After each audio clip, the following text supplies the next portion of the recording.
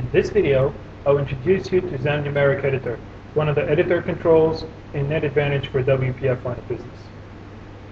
So very often, practically in pretty much every line of business application, you require your users to provide numeric input.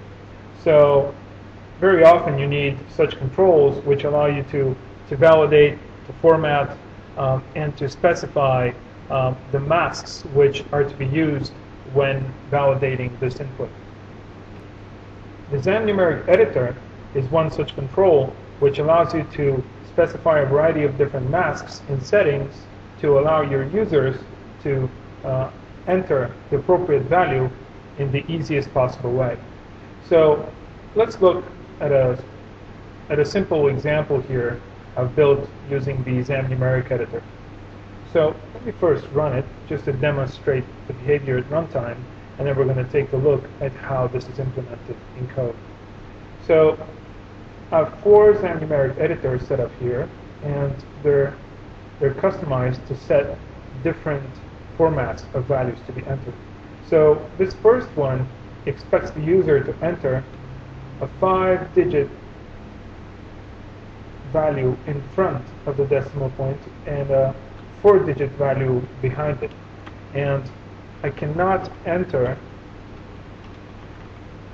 any more values in front or behind the decimal point other than the constraints I've specified.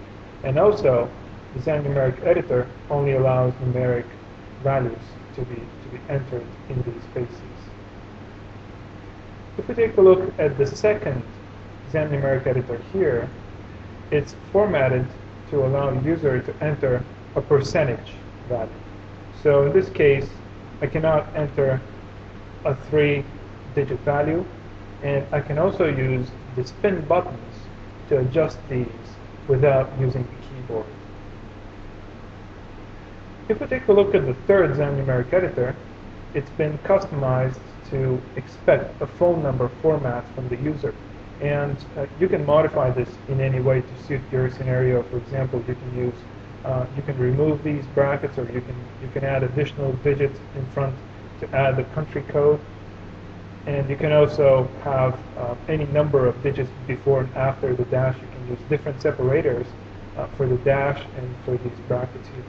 So this is just one example of how the XamNumericEditor can be used not only for numeric values, such as in the top 2 examples, but also for any input which takes digits. Also, in the last example, I've just highlighted the ability of the XamNumericEditor to accept just a specified number of values in general, and this would typically allow you to restrict your user to only using the number of digits which a field is actually composed of. So let's take a look at how these 4 numeric editors are set up in order to produce this behavior at runtime. So let's take a look at the first one here.